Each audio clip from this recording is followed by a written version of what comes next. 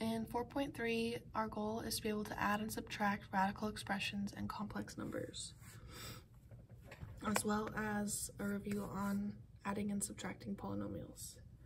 So for our first example, we have this plus sign in the middle. This plus sign is only going to distribute to the terms after it. So we have 9x cubed plus 6x squared plus 9. When I distribute a positive, it leaves the signs alone. So it'll stay a positive 3x squared, it'll stay a positive 9x, and this will stay a minus 7. We then combine like terms. This one is cubed. I look for any other cubes. There are no other cubes. 9x cubed. Then I have squares. Squared. 6 plus 3 makes 9x squared. Then I have a single x. And I have a minus 7 and a plus 9. So 9 minus 7 is a plus 2. And this has been simplified. We've found the sum of the two polynomials. Alright, we have the plus sign in the middle. 7x cubed plus 9x squared plus 4. The positive will leave our signs alone, so positive 2x squared plus 7x, the minus 10, all of these stay the same signs. I have a cubed, no other cubes. Squared, here's another squared, so 9, 10, 11. 11x squareds. A single x, and I have a minus 10 and a plus 4. That makes a minus 6.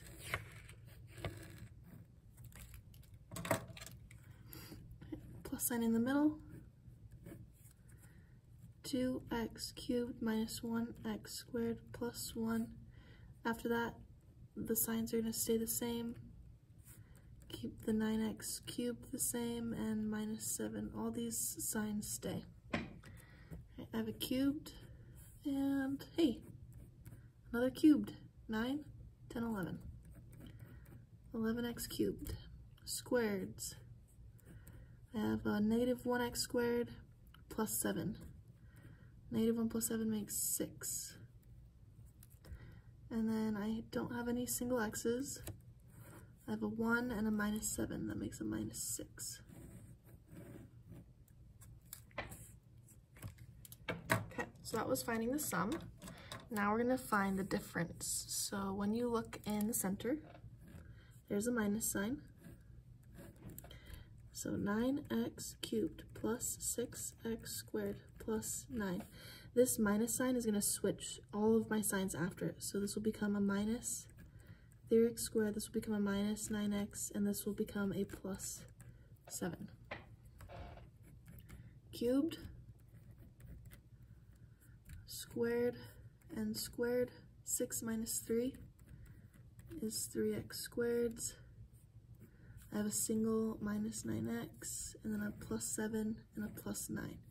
9 plus 7 makes a positive 16. I have this minus sign in the center. I distribute it to the end.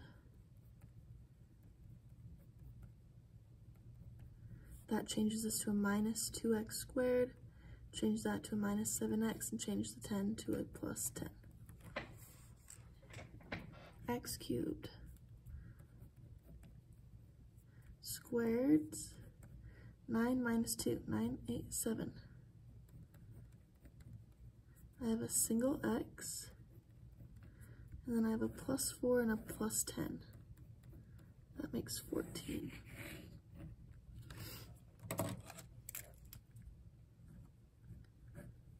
I have my minus sign in the center. So everything after that minus sign, I'm going to switch signs. Negative 7x minus 9x cubed, and this becomes a plus 7. X cubed, 2 minus 9. Then I have a squared and a squared. -1 minus 7 makes -8. And I don't have any single x's. I then have a 1 and a +7, which makes a +8. Alright, we are now going to evaluate with complex numbers. When you look in the center, notice there's a plus sign. Plus sign will leave our signs alone. So this will stay a +3, this will stay a +4i. I can combine, I have this -7 plus 3. 7, 6, 5, 4, that'd be a -4. 4i plus 4i makes 8i's. Plus sign, I leave the front alone.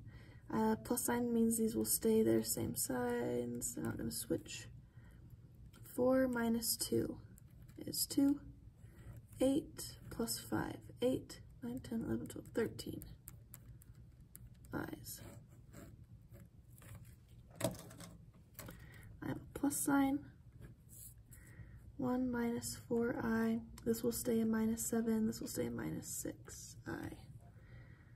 1 minus 7 is -6. -4, oh, that looks like a plus sign now.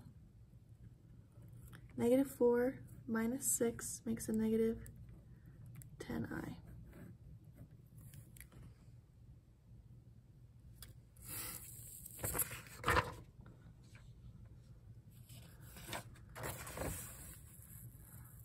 We have our center. I look in the middle, it's a plus. 2 minus 7i, the plus sign will leave this a +12 and a +19i. It won't change it. 2 plus 12 is 14. -7 plus 19. So like, because we can't type I in, it is completely fine to type -7 plus 19 is 12, a +12.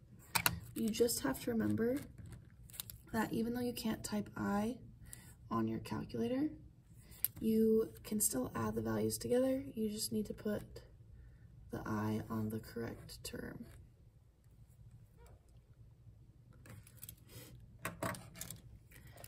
So I have a negative.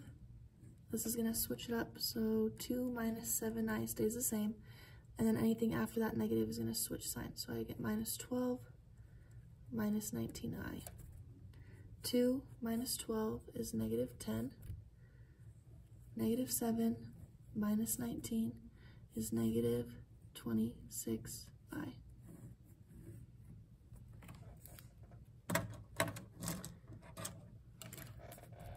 I have a plus sign. Plus signs will leave alone, so 21 minus 16i, this will stay a +12, this will stay a +10i. 21 plus 12 makes 33. -16 plus 10 makes a -6i. We have a minus sign. So 21 minus 16i is fine, but anything after will switch. So -12 minus 10i. 21 minus 12, 9. And then -16 minus 10 would be -26i. Alright, these ones, I love these ones.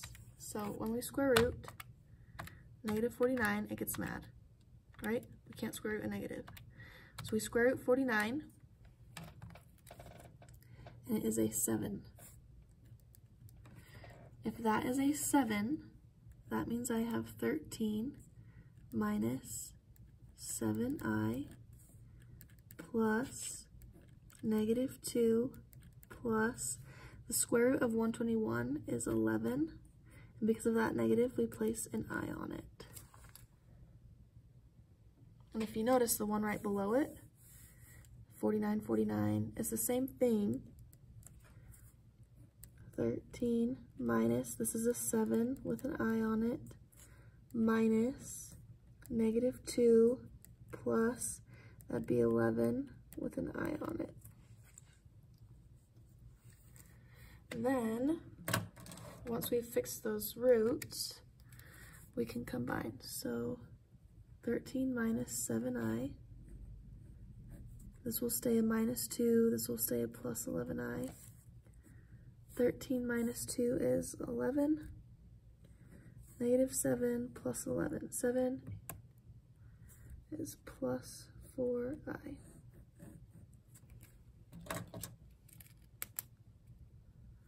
And then we have a minus sign between them, which will make this into a plus 2 and a minus 11i. 13 plus 2 is 15. Negative 7 minus 11 makes a negative 18i. Simplifying irrational numbers completely. Okay, we have 5 square root 45. Well, 5 square root 45 is 15 root 5. And then I have minus 5 root 5. Based off of that, because my roots match, 15 minus 5 equals 10 root 5s. So let's check next one. I have 10 root 5. 5 won't simplify, but I do have negative 18 square root 125, negative 90 root 5. Now that my roots match, I can do 10 minus 90. That would be negative 80 root 5s. So we have to have the same number in the root to combine like terms.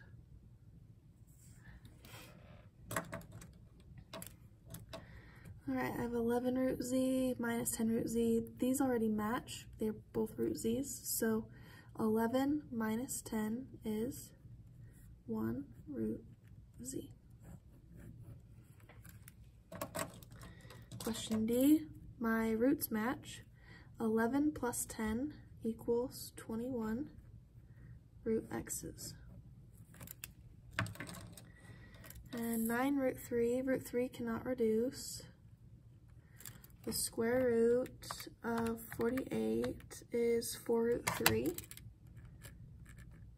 So they're both root 3's. 9 plus 4 is 13 root 3's. And 8 root 48. 8 square root 48 is 32 root 3. 32 root 3 plus 5 root 3. My roots match, so there are 32 plus 5. That'd be 37 root 3's.